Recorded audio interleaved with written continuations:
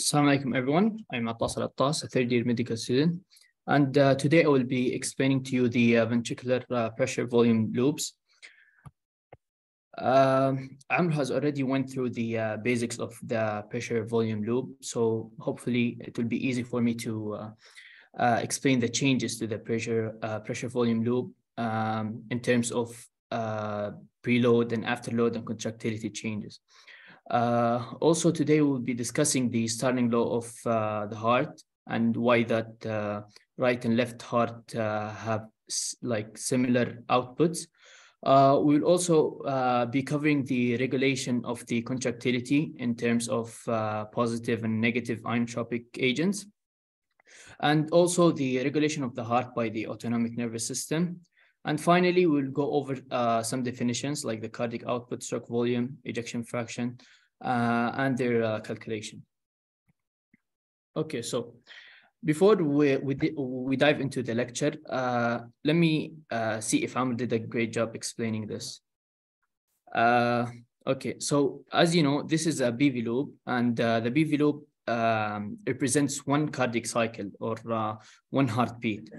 The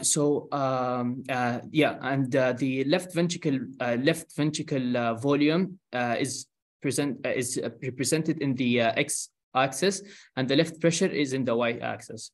So I want you to tell me what is A in terms of valve filling or valve opening or closing.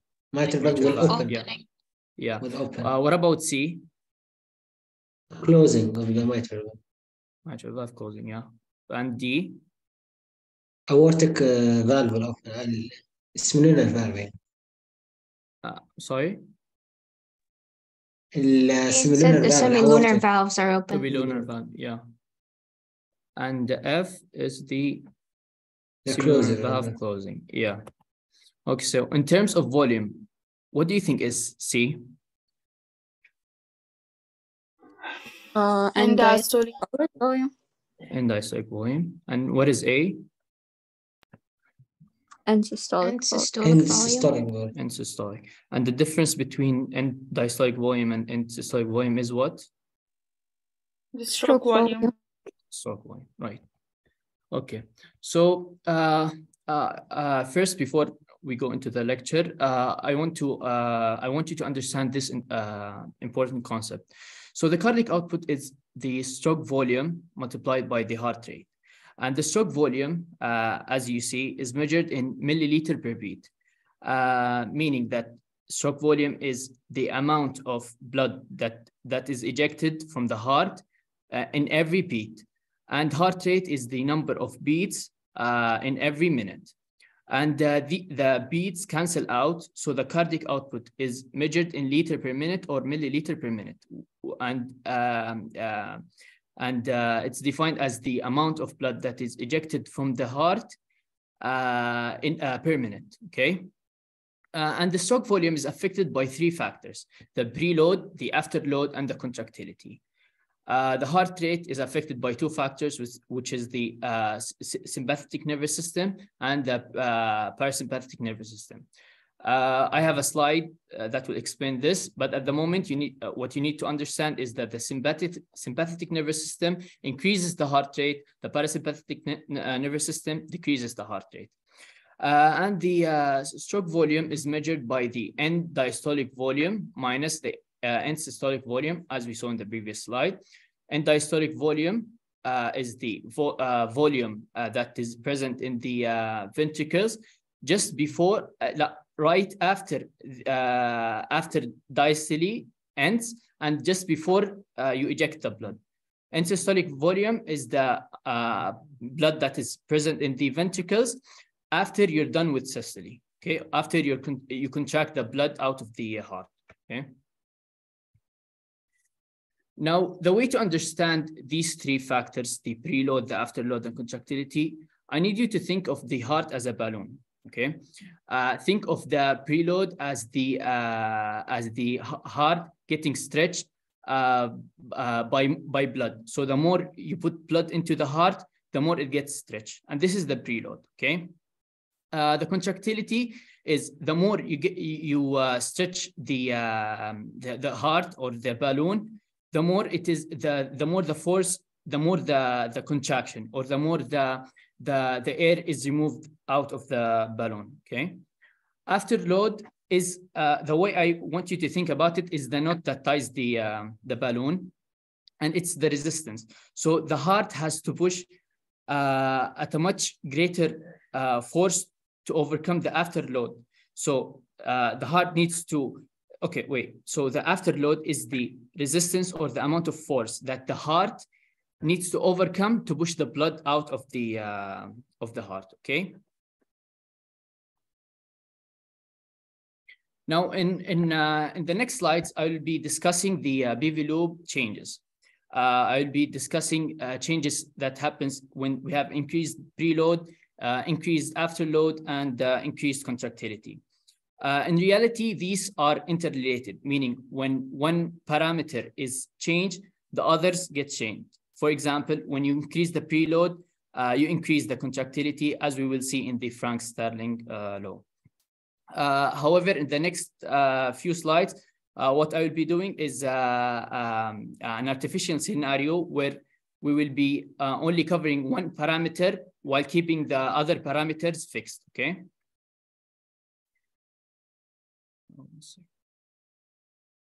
Okay, now the increase in preload. Where do you think will the graph shift to?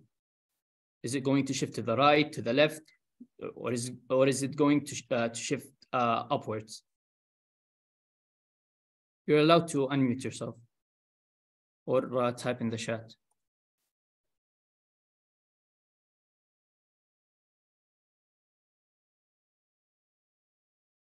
Okay, I'm going to give you a hint. The way I like to remember it is like P is pointing towards the right side. The P is pointing towards the right side. So the curve, the graph itself will be shifting towards the right side. Now, I don't want you to just memorize the graphs for the preload, the afterload, and the contractility. I want you to understand it. And how do you understand it? So the more, we said, the stroke volume is affected by three factors. One of the factors is the preload. The more you increase the preload, the more the stroke volume. And the stroke volume is represented by the difference between the end diastolic volume and the end systolic volume.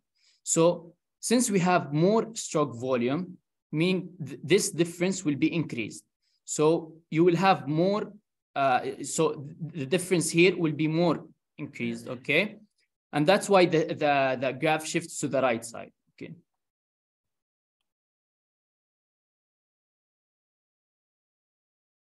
This is the doctor's slides. It's the same thing. The dashed line is the graph without increasing the preload, and the straight line is after increasing the preload. Okay. In this slide, what he wants you to understand is that when you increase the preload, you're causing more stretch on the cardiac muscle. As I said, think of the preload as the stretch. The more you put blood into the heart, the more it gets stretched. So stretching the cardiac muscle, as you stretch the more you stretch the cardiac muscle, the more the number of cross bridges. And these cross bridges, they happen between the actin and the myosin filaments. So when there is more number of cross bridges, there will be more contraction or more force to contract the blood. Okay, so this is the Frank-Starling law, which states that when you increase the preload, you're causing more stretching. More stretching means more cross bridges, or you're engaging more cross bridges. And then as a result, you're increasing the strength of contraction. And this is what it says in the slide: an increase in the preload stretches the muscles before they contract. And this is the starting slow of the heart. You start with the venous return. So when you increase the venous return, you will definitely increase the left atrial filling. Left atrial filling means, no way. So you increase the venous return. So this is the right side of the heart. You increase the venous return, so more blood is coming to the right side. From the right side, it goes to the lungs, and from there, it comes back to the left atrium. So more venous return means more left atrial filling. This results in increase in left ventricular filling, which is the end diastolic volume or the preload. And as I said, the more you fill the heart, the more the muscle cell gets stretched. And this is what it's stated by the increased sarcomere length in myocytes. And not only the filling increases the sarcomere length in myocytes, but it also does 3 other things. We said one of the things is the number of cross bridges. So one thing is the number of cross bridges, it increases. The other thing is the myofilament calcium sensitivity. So the heart muscles, they become more sensitive to calcium. And also the filaments, they come closer, making it easier for the cross bridge attachment, okay? And the net effect of these 3 mechanisms is that the force of contraction is increased, and this is what's stated by the Starling's law, meaning that the left ventricle shock volume will increase and the cardiac output will increase. So the more preload you're putting, the more stretching on the heart, and the more stretch, the more the heart reacts by increasing the force of contraction, and the more the stroke volume, the more the cardiac output. Now the next is the afterload. As I said, the afterload is the resistance or the amount of force that the heart needs to overcome to push the blood out of the heart. Okay. The way I like to remember the afterload is by this. The A and the afterload is tall and skinny. What do you think does that mean? Like, where will the curve shift to? Up and to the left. Yeah, exactly. Wait. Explain. Okay, Noor, we'll explain it in the checkpoint. Okay, I have a checkpoint for questions. Yeah, you said up and to the right. It's up, okay. And the reason for this, because when you increase the afterload, the heart has hard time to push the blood out of. The heart has hard time to push the blood out of it. Tamam. When you're not pushing the blood outside, so your stroke volume is decreased, and that's what's indicated by the B. See, we said that the stroke volume is the end diastolic volume minus the end systolic volume. But now, since the stroke volume is decreased, the difference is now decreased. So this is the normal, and this is after increasing the afterload. So the stroke volume is decreased. You see, this is the stroke volume normally, and this is after increasing the afterload. It's decreased. Also, because the stroke volume is decreased, the end systolic volume is increased.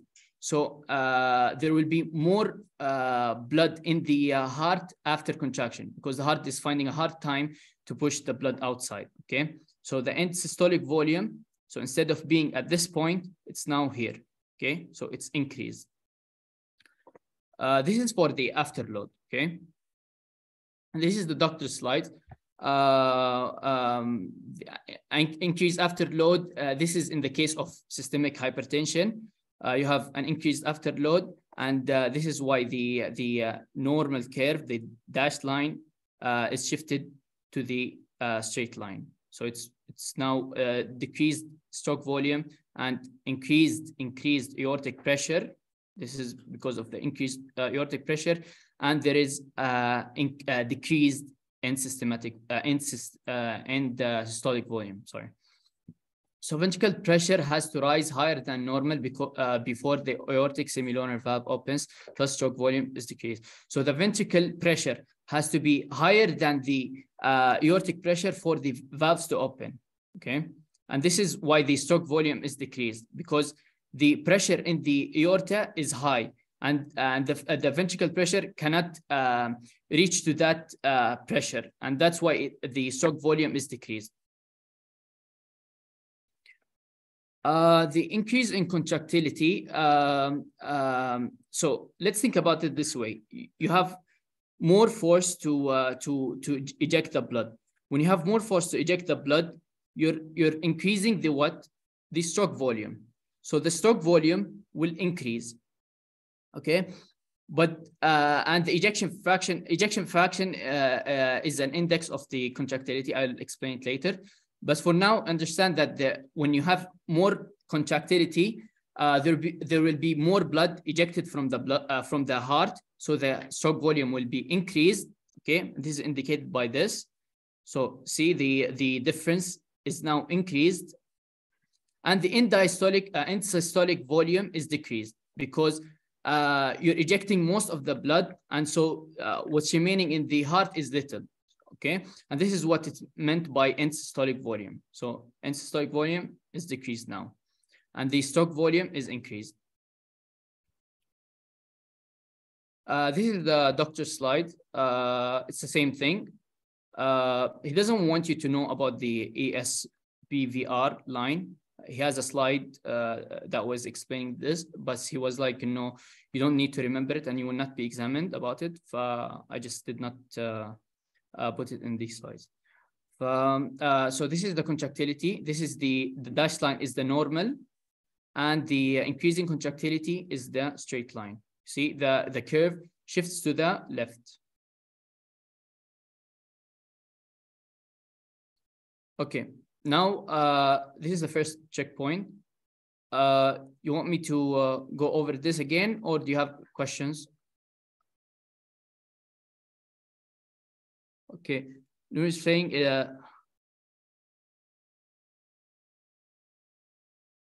Noor is saying, please re-explain the preload and the afterload. Okay, preload is the what you can think about the preload is it's the same as the end diastolic volume. It's like the volume that is present in the heart after the diastole finished. So when the ventricles finish relaxing, the mitral valve and the mitral valve and the aortic valve are closed. So this volume that is present in the ventricles before ejecting it outside, this is the preload, or the end diastolic volume. Okay, the afterload. The afterload is the amount of force that that the heart needs to overcome. So the heart needs to the heart needs to overcome this force so that it can pump the blood outside. Okay, this is for the afterload. And the afterload can be increased in many diseases. One of this, as I mentioned before, is the systematic hypertension. Other is like the aortic stenosis. So the aortic stenosis, the aortic valves are stenosed, so they're stiff, and the heart cannot push blood outside outside through the valve itself.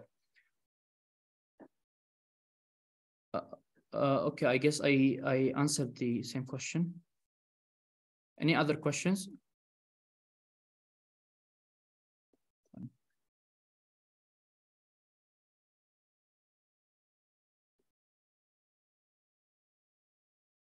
Okay. Next is the inotropes. Inotropes is simply any agent or any drug that can change the contractility or the force of the heart muscular contraction. And inotropes can be positive or negative. If it increases, if this agent or drug increases the contractility, it's considered a positive inotropic agent. If it decreases the contractility, it's a negative inotropic agent. So the positive inotropic agent, how do they work?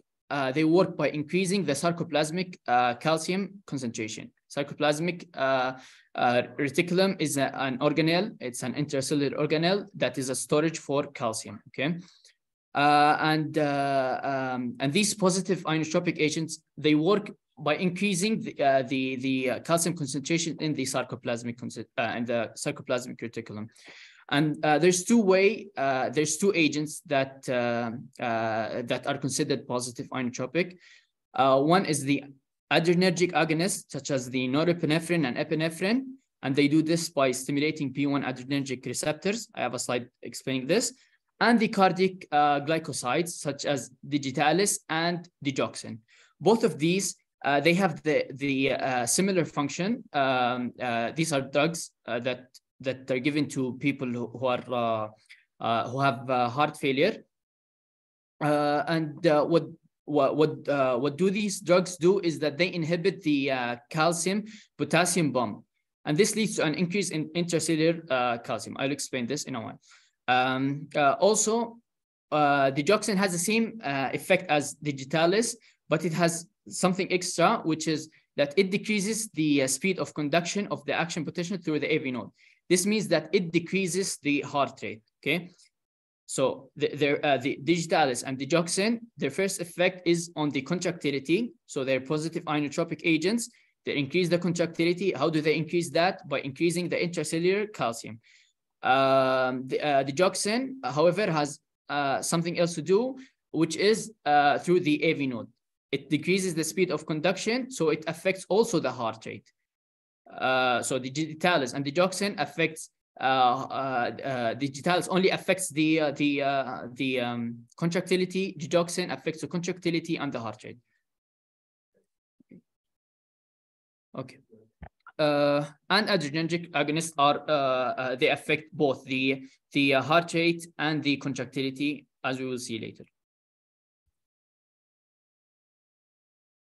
Okay, so how do we'll go through each one of them now. How do the adrenergic agonists work? The adrenergic agonists are the norepinephrine and epinephrine. They bind to the beta adrenergic receptor, and there are two types of receptors: the beta 1 and beta 2. The way I like to remember this is beta 1 is in the heart because we have one heart.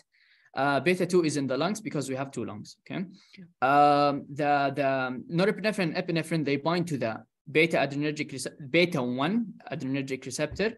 And beta adrenergic receptor is a G protein coupled receptor, specifically the G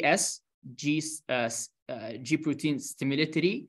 And when they bind to it, it activates the GS protein, which results in the activation of the adenylate cyclase. Adenylate cyclase is an enzyme that converts ATP to cyclic AMP.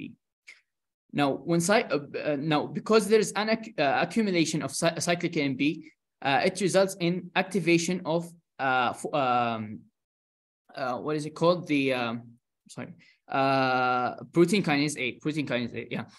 The moment you hear kinase, it means it's going to phosphorylate. So it's going to phosphorylate proteins, whether it's going to make them active or deactivate them. So cyclic AMP is going to activate protein kinase A. Protein kinase A is going to phosphorylate four different things. First, it's going to phosphorylate L-type calcium channels, allowing for more calcium to get into the cell. It will also phosphorylate the ryanidine channel so that more calcium is bumped out of the sarcoplasmic reticulum. It's also going to, this is for contraction, okay? It's also going to phosphorylate the phospholamban. This is associated with TERCA, sarcoplasmic endoreticulum, calcium ATPase. And what it functions is that it uptakes the calcium that is in the cell and brings it into the sarcoplasmic reticulum. So when it gets phosphorylated, normally phospholamban inhibits this enzyme, this channel, but when it's phosphorylated, this inhibition is reduced, so more calcium gets into the cell. And it also phosphorylates troponin I. So again, adrenergic agonists norepinephrine and epinephrine, they bind to beta-1 receptors, and through a couple of reactions, GS, it activates the adenylyl cyclase. Adenylyl cyclase converts ATP to cyclic AMP. Cyclic AMP activates protein kinase A, and protein kinase A, since it's called kinase, it phosphorylates 4 things. First is the L-type calcium channel, allows more calcium to get in, which is good for contraction. It also phosphorylates the ryanidine channel, making the calcium inside the sarcoplasmic reticulum get out of the sarcoplasmic reticulum to the inside of the cell.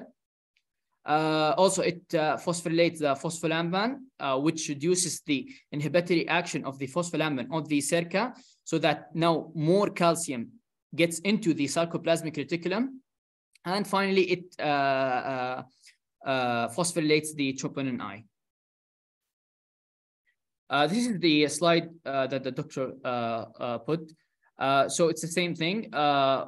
Norepinephrine binds to beta-1 receptors in the surface membrane. It activates the GTP binding protein, the GS, G stimulatory.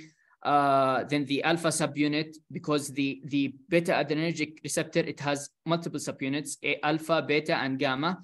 And upon binding of the epinephrine and norepinephrine, the alpha subunit dissociates from the other 2 subunits, the beta and gamma.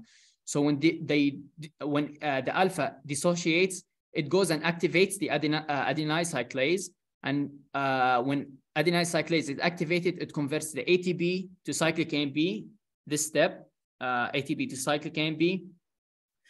Cyclic AMP is going to act on the regulatory unit of the protein kinase A. So protein kinase A has a regulatory and catalytic region. So cyclic AMP is going to act on the regulatory region, which will result in the dissociation of the catalytic region from the regulatory region. So the catalytic region of the protein kinase A will go and do the 4 things that we talked about, which is phosphorylating the L-type calcium channel so that more calcium gets in, increased influx. The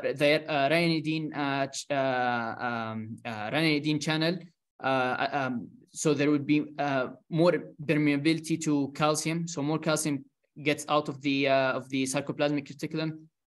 It will also phosphorylate the phospholamban, as I said, and you may think, no, this is not good for contraction, but when you think about it, phospholamban, this diagram explains better. Phospholamban, normally, what it does is it inhibits the cerca, so that it inhibits this. Normally, normally, phospholamban, it inhibits the cerca, so that the calcium is present in the outside of the it's present in the inside of the cell. Okay, so when it's phosphorylated, this inhibitory action on the cerca is reduced, so more calcium gets in, and you may think that calcium gets into the sarcoplasmic reticulum is not good for contraction. However, when it gets in into the sarcoplasmic reticulum, so that more accumulates in the sarcoplasmic reticulum and more gets released in the next cycle or the next speed. Okay. Finally, the troponin I. Phosphorylation of troponin I will result in the myofilaments being less sensitive to calcium, meaning that yes, it will decrease the force of contraction. But however, the other 3 mechanisms, the L-type, the ryanidine, and the phospholamban, they will compensate for this loss. Okay. So these three mechanisms will cause more contraction. The 4th, troponin I phosphorylation, will cause relaxation. Okay. Okay, this is a graph that shows the ventricular end diastolic volume against the stroke volume. Here you can see this is the normal or the control. It shows the intrinsic as you increase the ventricular end diastolic volume or the preload, you're getting more stroke volume, as we have discussed before. However, with sympathetic stimulation or when norepinephrine is present, you'll get more contractility. So for the same ventricular end diastolic volume, which is let's say point A, you will get more stroke volume. Okay, this is the effect of the sympathetic stimulation. So as said here, the increase in preload will increase the stroke volume, and the effects of this sympathetic stimulation will further increase the preload and the stroke volume. Okay. Now we have talked about one part of the positive inotropic agents, which is the beta-adrenergic agonist. The other part is the cardiac glycoside. We said that there are two agents, the digoxin and digitalis. Okay, so this is a muscle cell, and we have the sodium potassium ATPase. Normally, you have sodium potassium ATPase and the sodium calcium exchanger, and the sodium potassium exchanger is dependent on the sodium calcium ATPase. We said before that digitalis or digoxin, they work by inhibiting the sodium potassium ATPase. So how does this increase the calcium? Okay, so we have digitalis, tamam. It blocks or inhibits the potassium sodium potassium ATPase. Now normally the potassium this channel bumps the potassium from the outside to the inside and sodium from the inside to the outside. Okay, so when digitalis is administered, it blocks the sodium potassium ATPase. So the potassium accumulates outside, and the sodium accumulates inside. Okay, so now we have more sodium, so the sodium will increase, and because this channel is dependent on this channel, it usually brings sodium in, and it brings calcium outside. Okay, so because there is increase in sodium here inside the cell, it will not bring the sodium in, and so it will not expel the calcium inside the cell. Okay, again, so digitalis, it will block the sodium potassium ATPase, so more potassium will be outside, more sodium will be inside. Because there is more sodium inside, the calcium will not be pushed outside, so there will be an increase in calcium, and as a result, there will be more troponin C calcium binding, and eventually leading to more inotropy or more contractility. Is this clear, or should I repeat it?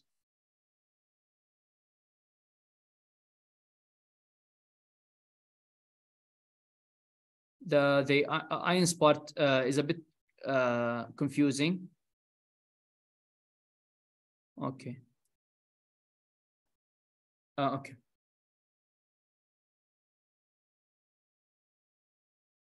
Okay, this is the doctor's slide. What this diagram shows is that he did an experiment, and he administered strophanithidine. It's a glycoside, and he examined the ventricle cell, and this is the contractility, and this is the sodium, the intracellular sodium levels. Okay, so this was before administering the glycoside. So after administering the glycoside, what he noticed was that the intracellular sodium increased, and this was also supported by the increase in the contraction. So what he's trying to say here is that the glycoside, they work on increasing So what he wanted to say here is that the glycoside, their job is to block the sodium potassium ATPase, and this will lead to the increase in the sodium, and as a result, there will be an increase in calcium and thus more contraction. Okay, that's what he wants what he wants you to understand here. So the main efflux pathway for calcium is via the sodium calcium exchange, as we saw here. So this is the only way it can be expelled outside the cell. And digitalis, it blocks the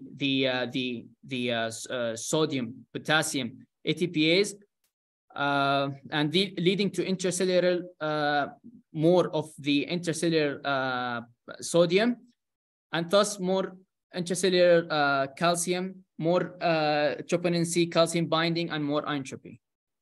Okay, and this is what he's trying to say here. And this reduces the transmembrane concentration gradient for sodium, which is the driving force for the extrusion of calcium from the cell. Calcium efflux is reduced, and calcium within the cell increases, producing an increased contractility. It's the same thing. Okay. Negative inotropic agents, we said that there's positive and negative. The positive, they increase the contractility. Negative, they decrease the contractility. The negative, how do they work? They do the opposite. They decrease the sarcoplasmic calcium concentration. And how do they do that? They do that by two things. So two agents are considered the negative inotropic agents. One is the calcium channel blockers. So if you're blocking the calcium channels, there won't be calcium entering the cell. Okay.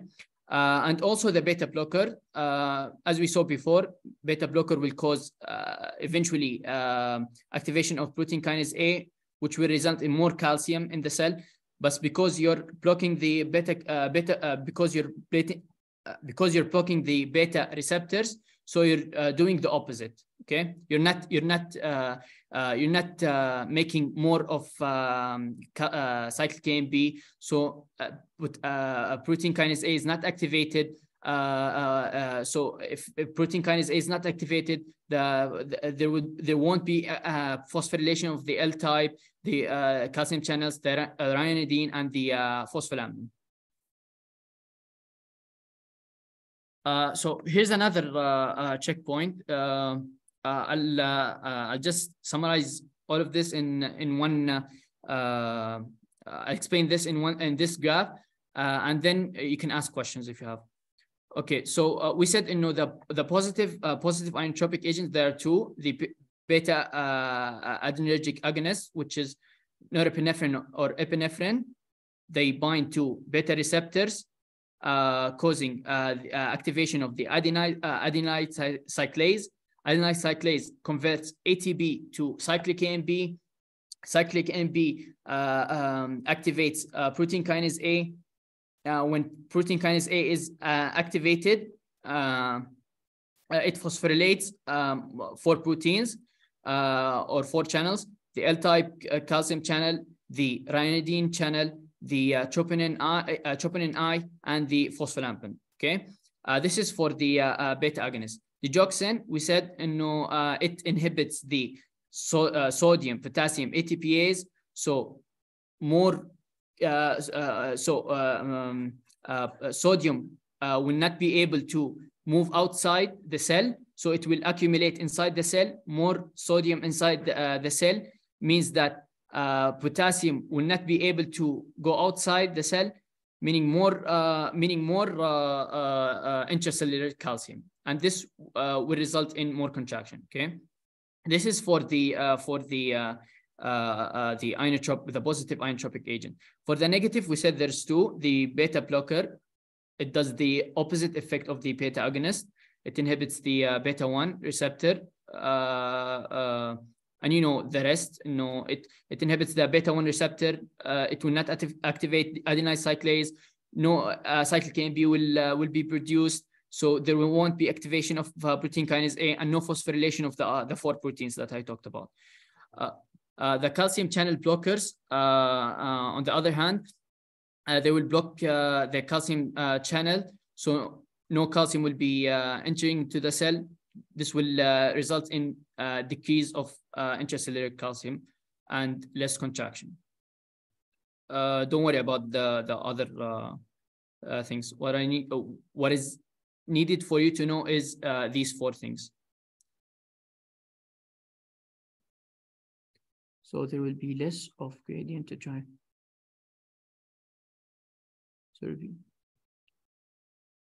Yeah, because sodium is more outside. Okay, let me go back to the diagram. Okay, now because normally as I said, this exchanger, it will push sodium from outside to the inside. Now, because the sodium inside is high, there will be less concentration gradient. So because there's less concentration gradient, the sodium outside will not be pushed inside, and this will affect also the calcium, because it's an exchanger. It's a two-way exchanger. So because the sodium inside the cell is increased, this will affect the exchanger, so calcium will not be able to go outside the cell, and this would result in increase in intracellular calcium. Is that understood, Jenna? Yes, clear. Thank you. Okay. Any other questions, guys?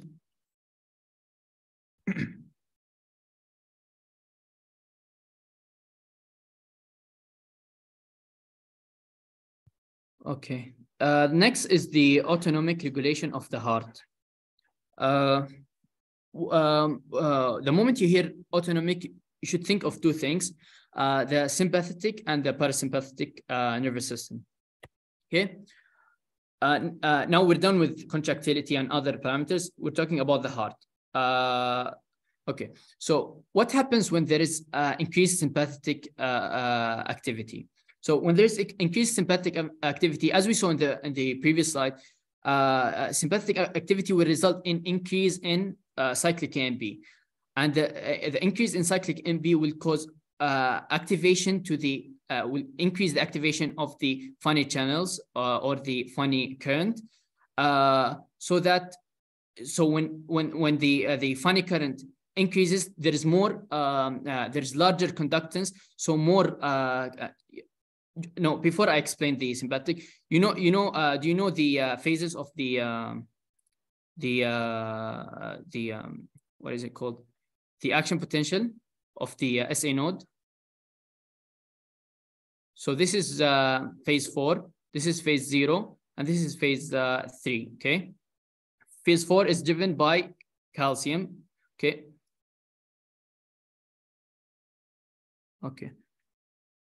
Okay.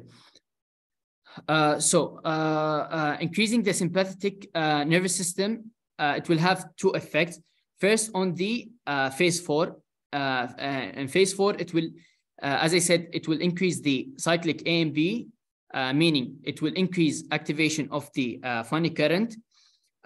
This will result in the potential, the action potential, the phase 4 being conducted at a rapid rate or faster rate.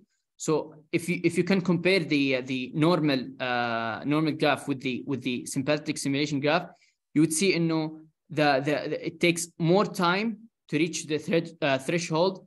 However, in the sympathetic, it reaches to the threshold at a lesser time. Okay, this is one effect of the sympathetic nervous system. Also, the sympathetic nervous system, as you said, it increases cyclic AMP. The cyclic AMP has effects also on the IKR and IKS channels, and these are responsible for the repolarization or phase 3. Okay, and because sympathetic, what the sympathetic nervous system does is that when it acts on these receptors or these channels, it results in the curve being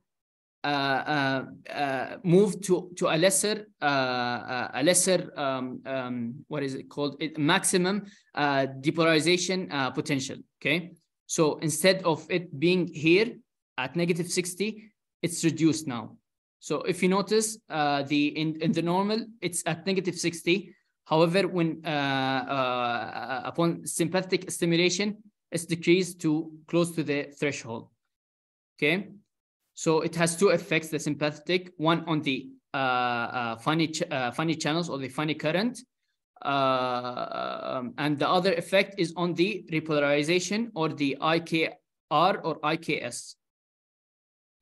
And the net effect of both of these mechanisms is increased heart rate. Is that clear? Yes.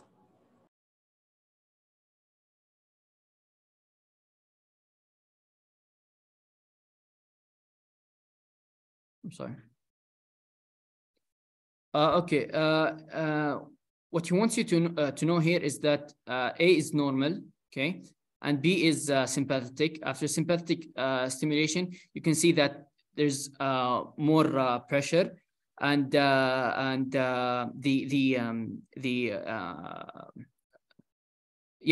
here, in A it's normal, and in sympathetic stimulation, the action potential are generated more rapidly.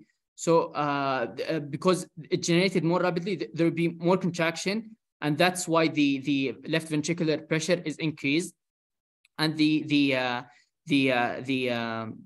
action potential finishes at a lesser time than the normal. You can see that the normal ends here, and after sympathetic stimulation, it ends at a lesser time. Okay, so you can fit more action potentials in the same time. As you can see here, the previous. So here you can see that there are 4 action potentials. However, when there's sympathetic stimulation, you can see that there is more action potentials.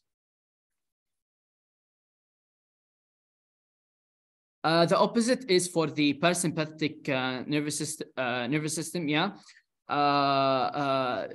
Parasympathetic stimulation, it will lead to release of acetylcholine. Acetylcholine will do the opposite. Instead of increasing the activity or the activating the funny current, it will decrease the funny current. So the upstroke or the first phase 4 will take much more time. As you can see, the normal takes this much, but when during parasympathetic stimulation, it takes more time. This is for the first part of the parasympathetic. What it also does is that it increases the permeability of the calcium channels. So more calcium gets into the cell, and because it gets out of the cell, I'm sorry. And because more why does calcium goes out of the cell? Because we have more of calcium inside the cell, and because the channels are now permeable to potassium, the ions move from the high concentration area to the low concentration area. So because now after parasympathetic stimulation, the potassium channels are permeable, so that potassium will move from the inside of the cell to the outside of the cell, making the inside of the cell negative. So it will cross the maximum depolarization potential, and it will hyperpolarize. So this is the net effect of the parasympathetic nervous system. So 2 things. It will do. One second.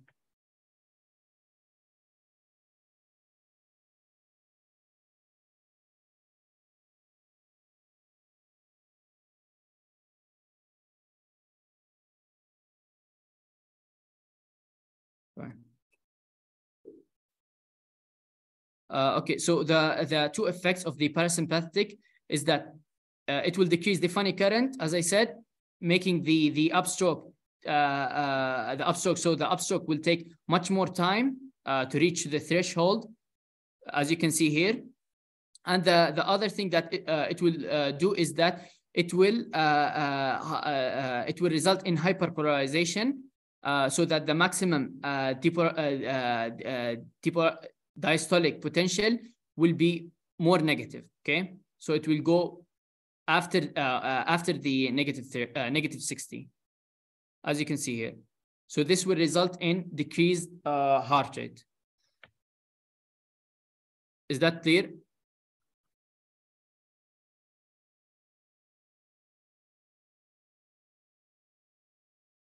Oh, I'm sorry. I thought the camera is open.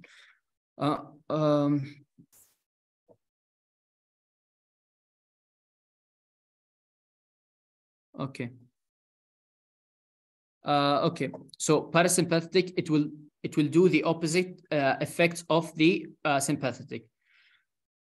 We said in that that the sympathetic will increase the funny current. In the parasympathetic, it will do the opposite. It will decrease the funny current. Funny current is the upstroke or the first phase, which is the phase 4. So when you decrease the funny current, there will be less of calcium entering this entering the cell, and this will result in much more, because little calcium or less calcium is entering the cell. The cell will reach to the positive membrane potential at a slower rate. Okay, and that's what's indicated by and this is why the slope is decreased here. You see that this here it was going rapidly to the threshold at less time, but here it's taking more time to reach to the threshold. This is the first effect of the parasympathetic nervous system. The second effect is that the parasympathetic system or the acetylcholine, it will result in the potassium channels being more permeable. And we know that inside of the cell, we have more of potassium. And because the channels are more permeable, so the calcium will move from the higher concentration, which is from inside of the cell, to the outside of the cell, which is lower concentration. And this will lead to the inside of the cell being more negative.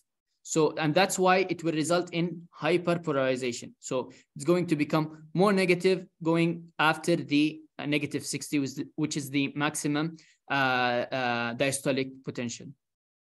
Is that clear, Shahad? Okay. Yeah, and as I said, the net effect. As I said, the net effect of both of these mechanisms will result in decreased action potentials, as you can see here. You see, normally in a normal situation, you have 4 or 3.5, but during parasympathetic stimulation, you will have less of action potentials and less heart rate.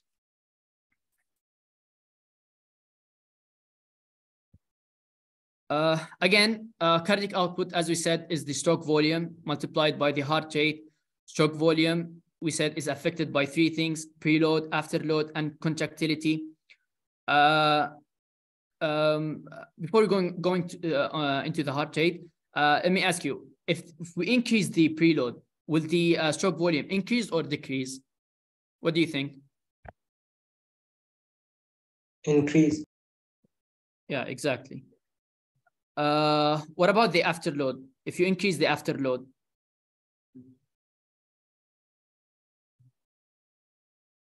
Decrease. Stroke volume. Decrease. Who said increase?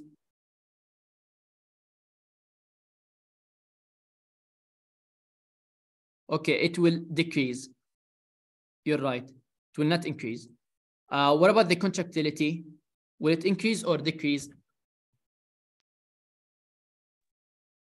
If you have more contractility, will this result in more blood getting out of Yeah, exactly. Increase. Yeah. The heart rate, as we said, as we we just saw that it's affected by two, the sympathetic and the parasympathetic nervous system. This is what we saw earlier, the preload. It will shift the graph to the right. You don't need to memorize these. I'm not telling you don't memorize them. I need you to understand them so you can. So when you have a question, you just think about it and then you can pick the right answer. Preload. This is the dashed line is the normal line. It's shifted to the right because you have what? Increased stroke volume. After load, because you have increased aortic pressure, the graph is shifted upwards, and because it's difficult for the heart to push blood out, it's difficult for the heart to push the blood out, so there will be less stroke volume, and that's the difference between the end diastolic and the end systolic volume. That's why it's decreased, and the end systolic volume will be increased because you have more blood in the heart after contraction or after systole. Contractility, as we said, the graph will shift to the left, and we will have increased stroke volume. Is that clear?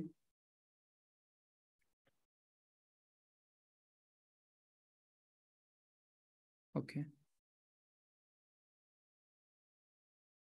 Okay, ejection fraction. It's a measurement for the heart efficiency. So it's an index of the of how well the heart is functioning. Okay, and we use it to estimate the function of the left ventricle. So the formula that you use for finding the ejection fraction is the stroke volume divided by the end diastolic volume. End diastolic volume is this volume. Stroke volume is end diastolic volume minus end systolic volume. Okay, and in a normal healthy person, the ejection fraction is between 0.55 to 0.65. So there's a range. Okay, so assuming this graph is for a normal healthy person, let's find the ejection fraction using this graph. So can someone help me? Well, you guys want me to solve it?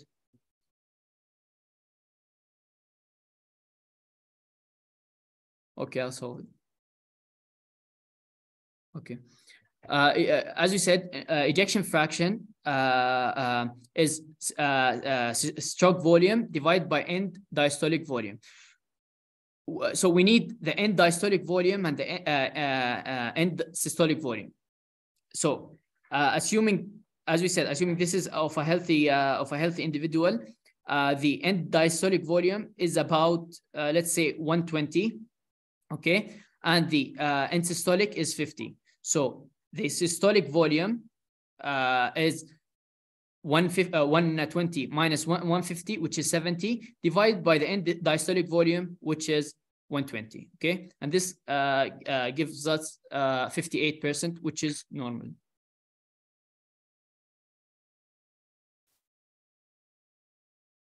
Okay, now that I'm explained the PV loop and I explained the changes to the PV loops, there are some important information that you can get from a PV loop. First is the end systolic volume. The end systolic volume, as you also, it's the A. It's A. Okay. What do you think of C? Of D? Is it end systolic volume or not?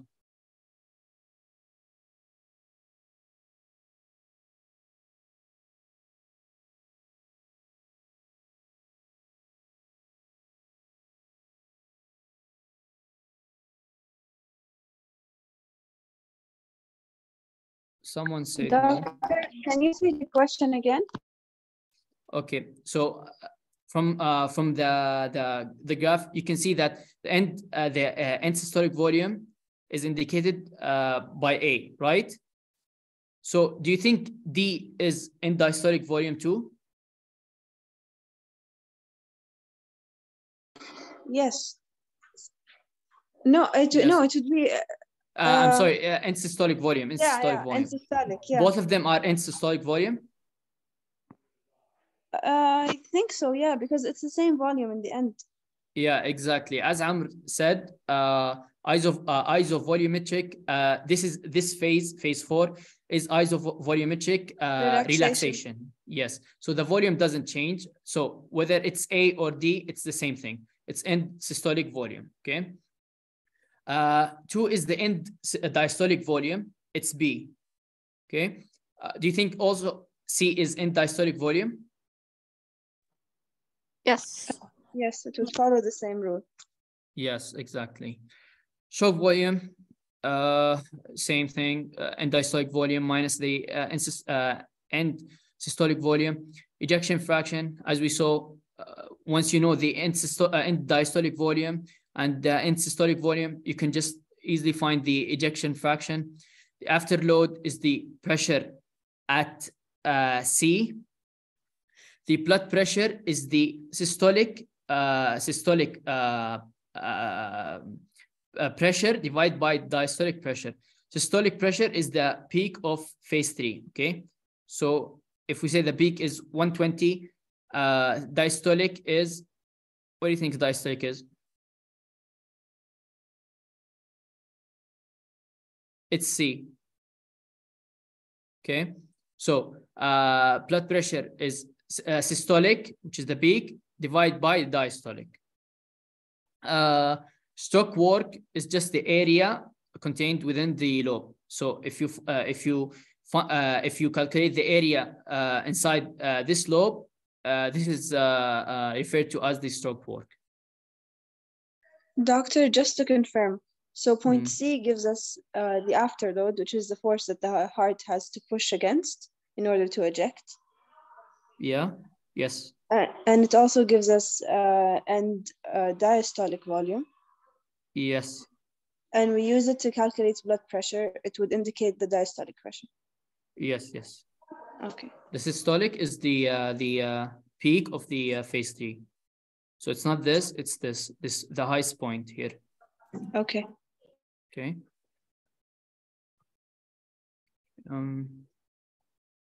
Okay. Do you have any questions? Sorry.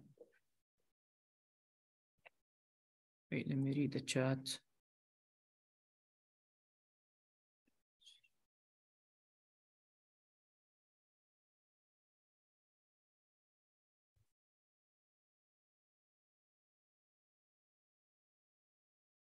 Okay, since you don't have a question for me, I have 2 questions for you. Okay. Are you ready to do the questions? Yes, yalla, bismillah. Yeah. Okay. This is the first question. I got the 2 questions that I got are from the doctor's slides. I think he updated them. So this is the first question. Read it and I'll give you a minute or 2 to solve it.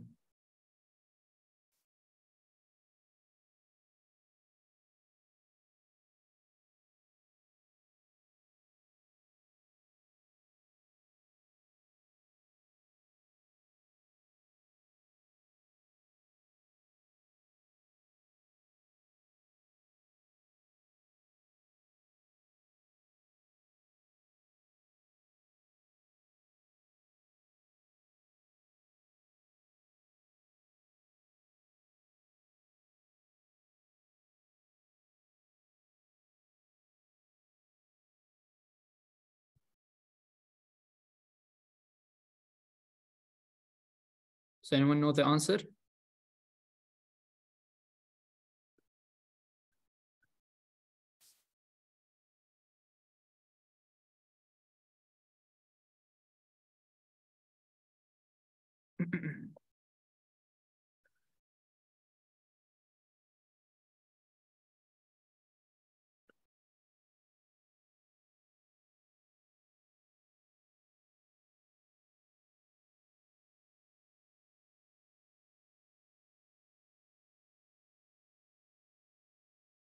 Anyone?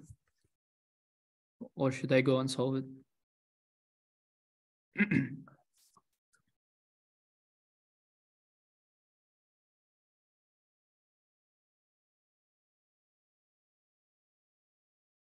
You're close.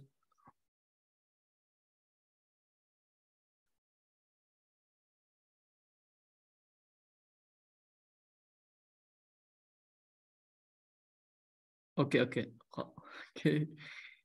Let me. It's D. It's D.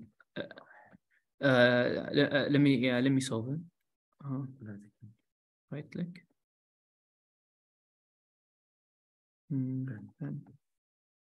Okay. So for us to solve this question, we have okay. Let's read the question. A 35-year-old woman ejection fraction was.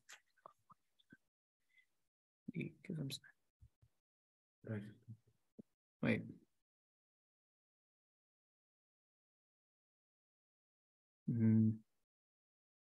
Okay.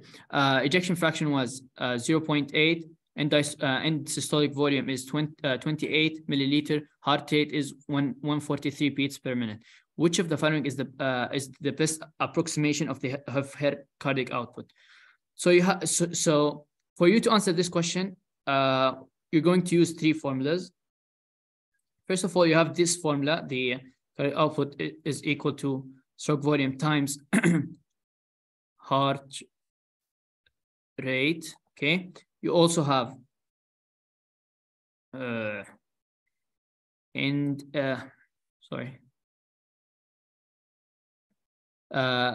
ejection fraction is stroke volume divided by end diastolic volume, and also the stroke volume equals end diastolic volume. I'm sorry. SV. Okay.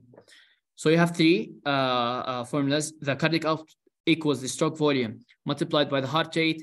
Ejection fraction equals the stroke volume divided by end diastolic volume, and the stroke volume itself is equals to end diastolic volume minus end systolic volume. Okay. Now, what do you have? You have the ejection fraction. Ejection fraction is 0.8. Okay. And systolic volume is 28. Heart rate is okay. First, we have to use this formula to find what? To find the end diastolic volume. And after finding the end diastolic volume, we will find what? The stroke volume. After finding the stroke volume, we're going to plug in the stroke volume in this formula and multiply it by the heart rate to find the cardiac output. So end diastolic volume is 0. Just give me a second.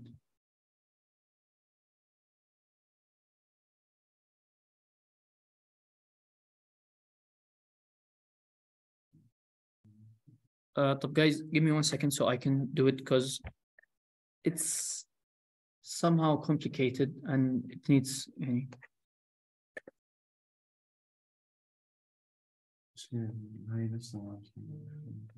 Okay, خلاص, never mind. Okay, here 0.8,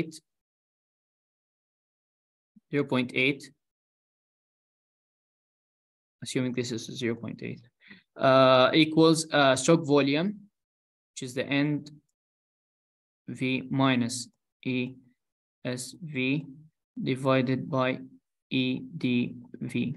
Okay, so we have the end systolic volume, which is 28. Can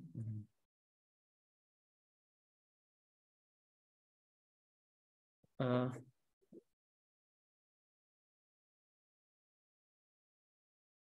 Okay, I'm going to use the iPad so I can.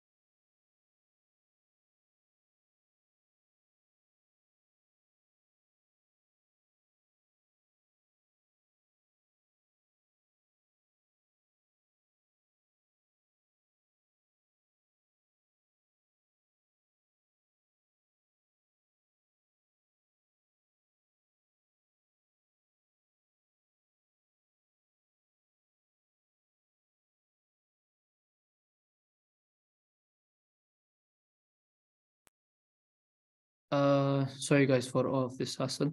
طيب خلاص. Okay, so 28. Okay. Now 28 is the end systolic volume. We're going to multiply the end diastolic volume here by the 0.8. So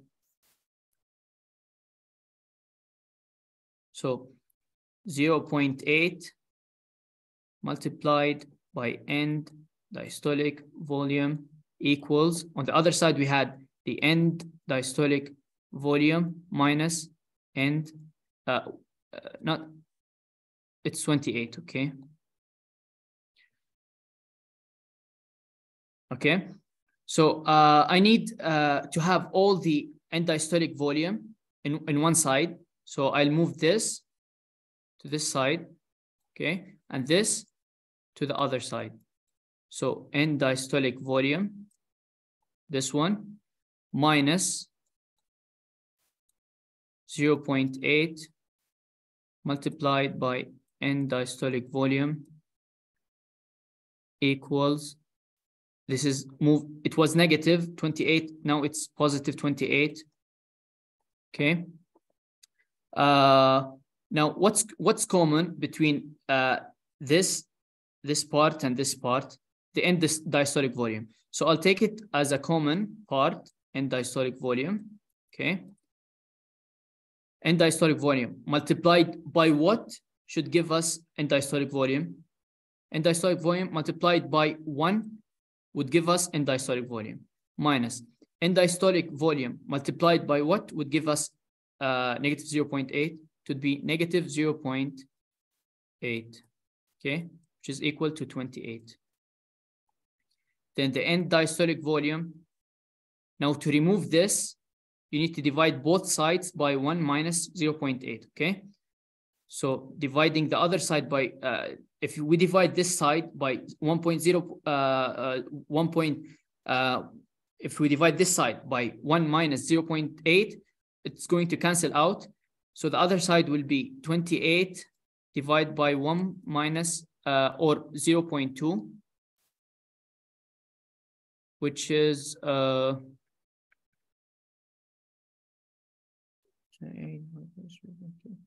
140.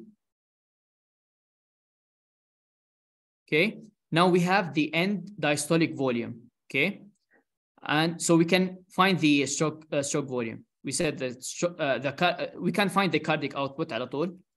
Cardiac output equal stroke volume, which is end diastolic volume, يعني 140 minus the end systolic volume, 28, multiplied by the heart rate, which is 143, which counts to about 16. Okay, just make sure.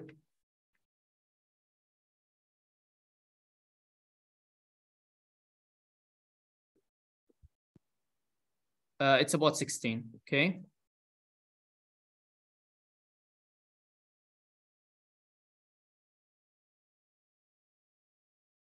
Is that clear? I know it's all messy, but no. I hope the concept is clear.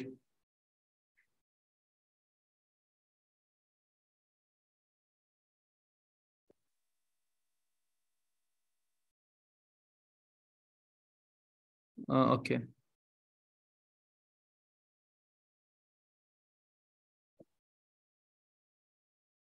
Okay, good.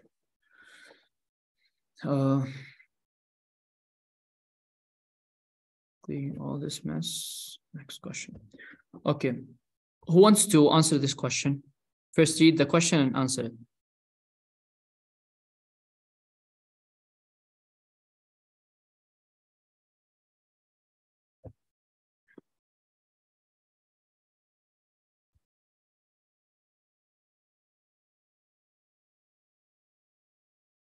Anyone wants to? All right. I guess I'll read it and answer it. Okay. So 40-year-old man is undertaking moderate phasic exercise on a treadmill as a consequence of elevated sympathetic tone which of the following proteins is most likely to be phosphorylated?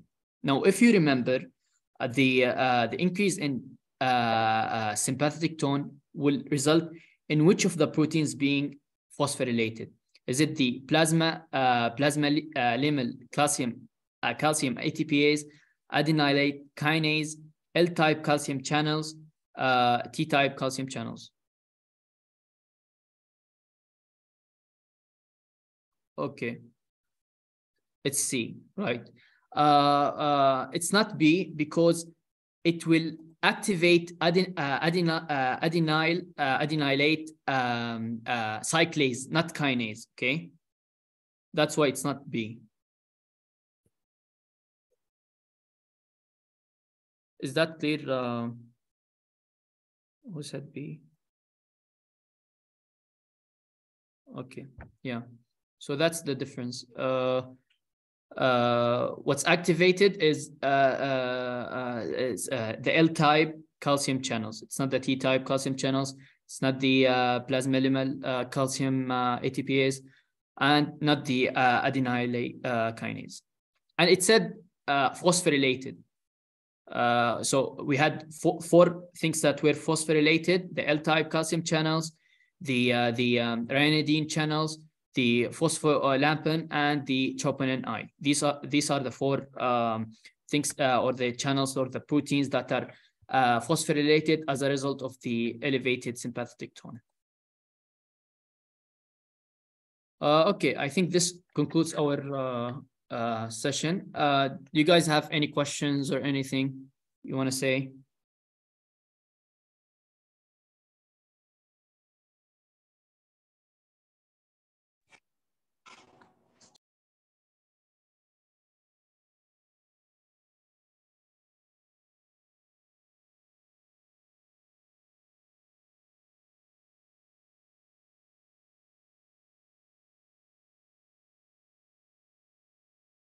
Doctor, can you go back to the previous question?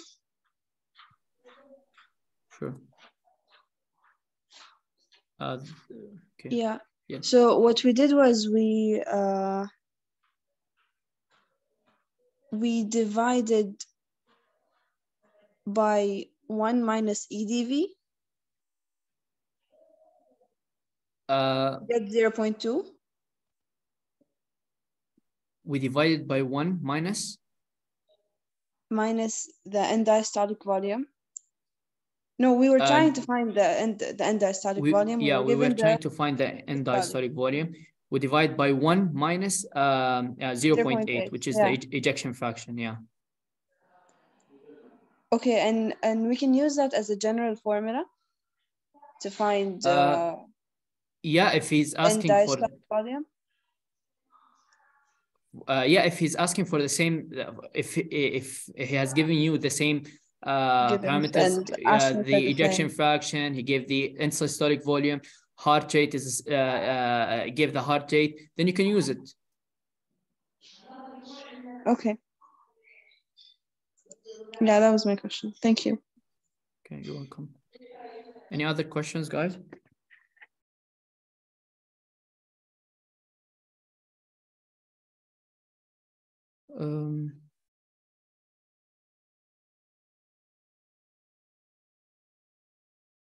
Okay, so seems like there's no questions. Thank you guys for attending, and okay, okay.